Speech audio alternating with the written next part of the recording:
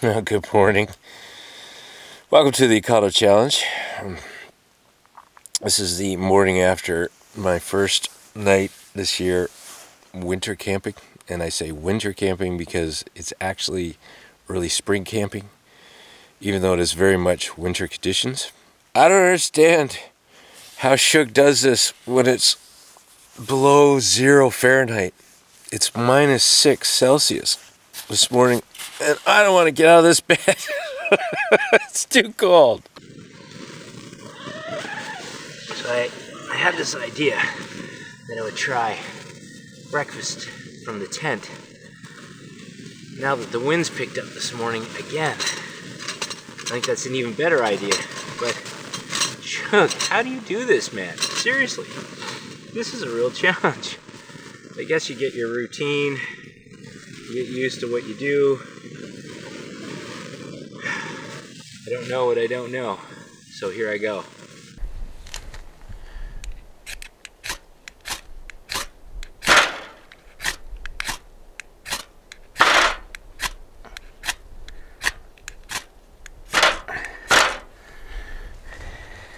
Lesson number 2 of this trip is that yes, you do have to heat up the alcohol or keep it warm. Shug sleeps with his, or it won't light. Had a thermos full of water from last night. Still liquid.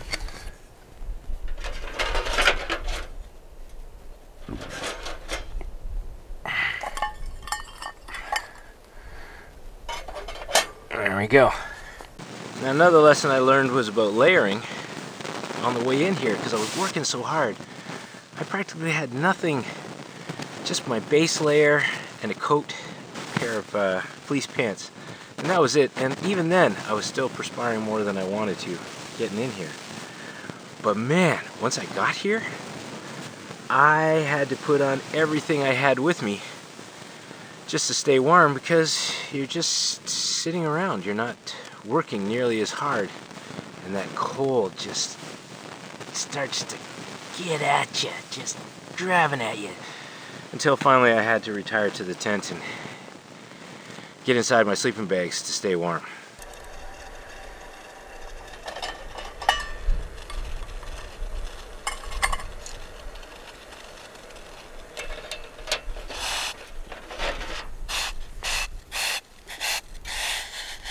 Yes, before you start criticizing me in the comments, you coffee connoisseurs, I am drinking instant just because it would be easier.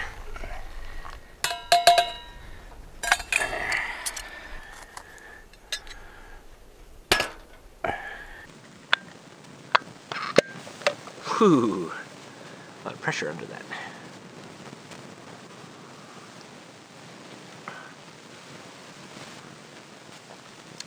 Well, it is instant, but it's coffee. I'll take it.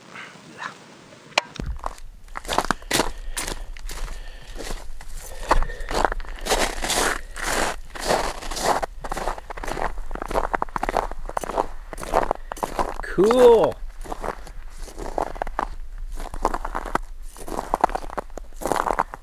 Puppy tracks.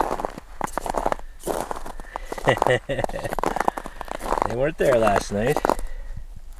Hey, who came to visit? Didn't want to come anywhere near my camp, apparently. The footprints don't come anywhere near my campsite. I wonder what kind of dog it was. I never winter camped. I've pushed it, like, you know, late fall camping, early spring camping, but I've never actually winter camped until this year. This is my first year trying this out. And the reason I decided to try it out is because I thought I would just need more gear, and I don't want more gear unless I'm really going to enjoy winter camping. And I mentioned that to a new friend of mine who said, you just take 2 sleeping bags. Do you have 2 sleeping bags? And of course, if you've been a camper for as long as I have, you have a lot of sleeping bags. So I brought 2 sleeping bags and a wool blanket just in case, you know, backups for your backups. And I was able to sleep in my base layer all night without a problem. and I was not cold at all. That's a wool skin that I got from IKEA that I use in my chair for winter conditions so I don't feel the cold in my back. Also works fantastic inside your tent, underneath you on top of your ground pad. A little extra luxury for me. That was nice. It's a good thing I brought along an extra pair of socks because I seem to be missing a sock somewhere. But there's another significant reason why I don't winter camp. And this story is, I think, about 10 years old now, if you don't mind me talking to you while I pack up here. And it's about a guy by the name of Richard Code. He was, according to the news, a follower of Survivor Man, Les Stroud, and he had practiced bushcraft, and you see the similarities here. And he decided to test out his skills by going on a winter camp with the clothes he had on his back. I think they said he had a knife with him, and that was it. And I won't go into the details of the story. I'll put a link in the description down below. But when the news broke, it was frightening, absolutely frightening for anybody who practiced bushcraft and liked to go camping and, you know, trying out survival skills and all the stuff that we do, because he died. He died that weekend, and it was big news in at least the Canadian survival adventure camping community. And of course, I know I wanted to know the details of what happened to him. What did he do wrong? And lucky for me, the Explorer magazine did an article about his adventure, as much as they could piece together from the evidence they found at the scene. And there was a few lessons in all of that, one of which was make sure you test out your skills with a backup plan. I am a 2-hour walk from my car across a wilderness lake in the middle of nowhere, but there's no way I started out trying to do this. My first attempt at seeing if I could cold weather camp was a cold spring, I think it was March, and it was a sunny, beautiful day during the day, and then a snowstorm came in at night. And the tent that I had at the time had fiberglass poles, and the wind picked up furiously. My tent was frozen to the ground by the middle of the night. And it was just, I was right by the lake, so no shelter. That was a mistake.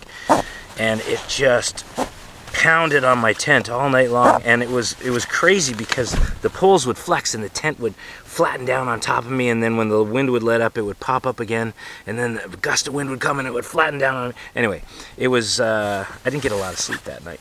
But when I got up in the morning and got out of the tent, that was when 2 of the poles shattered. And what was left was my frozen tent, frozen to the ground, just flapping in the breeze like a flag. So I was literally 10 steps away from a cottage where I could be warm and safe. I didn't need to use it, but it was there in case something like that happened, a backup plan. And I learned a lot from that experience. So, baby steps. The next time I camped out, I think it was a late fall camping trip. It was with Forest Walker 111, and it was going to drop below freezing. And that, yeah, I have a video about this. I was testing out the Survive Outdoor Longer Escape Bivvy and sleeping bag. Anyway, the point is, we're both trying to camp where it's going to drop below 0, and that particular weekend it worked out for me, but Forest Walker 111 found that he was too cold sleeping in his hammock with his wool blanket and had to retreat to his truck. So everything I pulled off on this overnight at -6 in the middle of nowhere was built on other trips where I learned a little bit more and a little bit more, and I knew before I got here that I was going to be able to pull this off. But you don't know what you don't know, and you have to test this stuff out. And that's fine, and learn some of this stuff the hard way, and that's also fine. But make sure that if you're definitely out of your comfort zone and your abilities, that you have a backup plan. So it doesn't cost you your life. Alright, I gotta put you guys away because you're just in the way at this point, and I gotta get this stuff packed up. I tell you, oh, this is amazing. I was in there just finishing packing up, and I heard this ruckus, this sound of running through the woods. So I got up, and this deer just ran right through here, right past the back end of my tent. I'll show you the footprints in a second. But it was being chased by a wolf, which just ran right back up this hill, just up here. Oh my goodness. This has got to be the most incredible thing I have ever experienced out in the wilderness. Like right here. And I'm a bit of a joker, because I'm pretty sure that I helped this deer escape. I yelled, "You're welcome!" Oh, what an amazing thing to see. Worth the trip. Worth it. Worth the trip. I can't believe it. Holy smokes. Okay, we're gonna go and show you the tracks the deer took. It's amazing. I found them. They're right behind my tent. Like literally 2 paces. Okay, there's my tent. And there's where the tracks are for the deer. That's how close it was to my tent.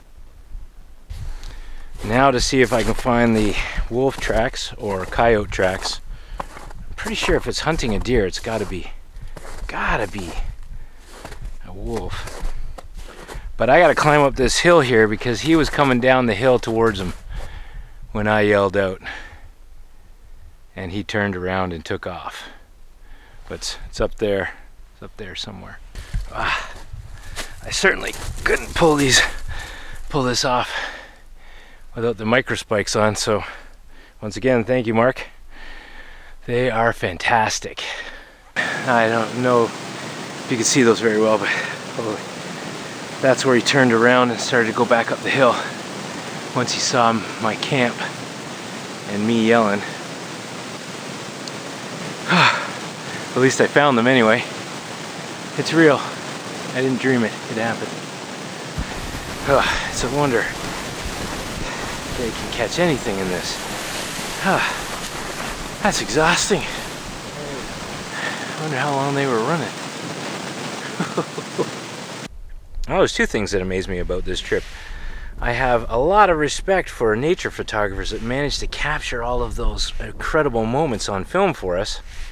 What they must have to do in order to get that stuff. And I'm very impressed with how Shug is able to film in really cold conditions. My hat's off to you, buddy. Well, you're a pretty talented fellow.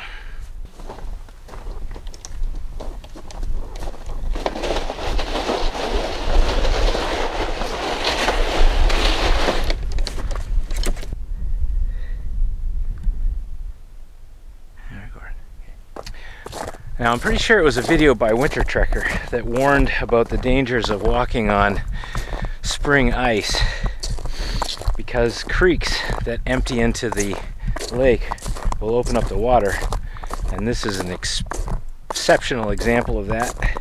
There's plenty of ice, a couple of feet on this lake, but over here where I'm getting my water, it's wide open.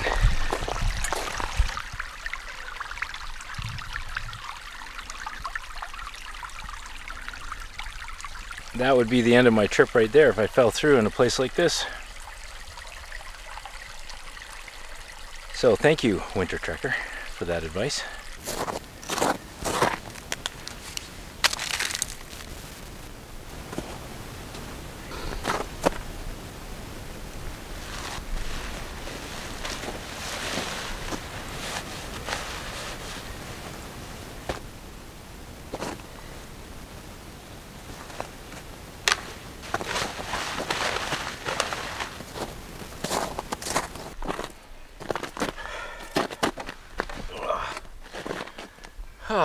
Well, all I've got left to do now is put the last bit of gear in my Paul and start heading back. It's about a 2-hour walk to the car, so I'm going to get started on that. Maybe finish up a really crappy coffee. But in the meantime, I'm really glad that you guys came along on this trip. Hope you enjoyed it. I did get to share the most incredible experience that I've ever had out in the wilderness. That's why I come out here, for the peace, relaxation, a little exercise, and to see the show that Mother Nature puts on. And today was exceptional. Thanks for watching. I look forward to seeing you in the comments down below, and bye for now.